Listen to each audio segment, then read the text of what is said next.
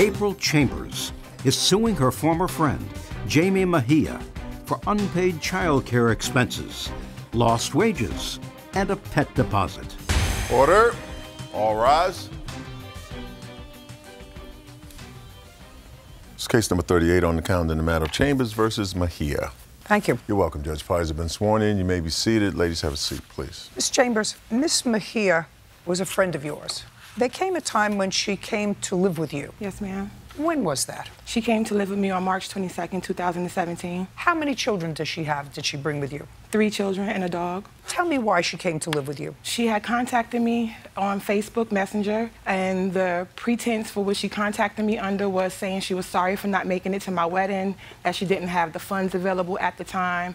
And then we started sharing our situations, and she let me know at the time that she was homeless with her 3 kids, and the situation with that homeless shelter was very difficult for her because she had to leave every day and go to a library and had nowhere to go, basically. So you invited her to your home? Correct. I felt bad for her. She was my friend, so I wanted to help her out. That was nice.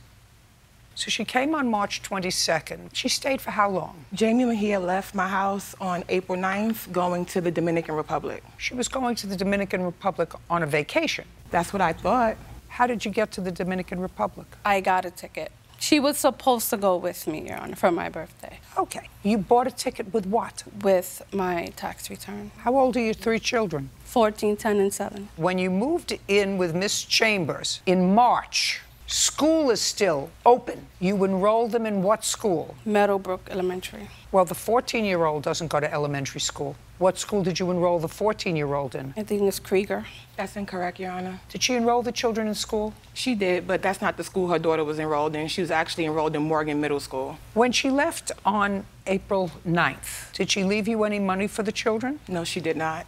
And just to speak on what she just testified to, she didn't put them in the correct school. Her daughter has autism, and I was getting calls from the school every day telling me she was in the incorrect school. There was a special needs school that she was supposed to be enrolled in. When did she come back? I don't know when she came back, Your Honor, because I got tired of waiting. She didn't come back within the 1 week that she told me she was coming back in. Well, I want you to tell me when you kept the children until. I kept the kids until the middle of May. Incorrect, Your Honor. Don't speak out.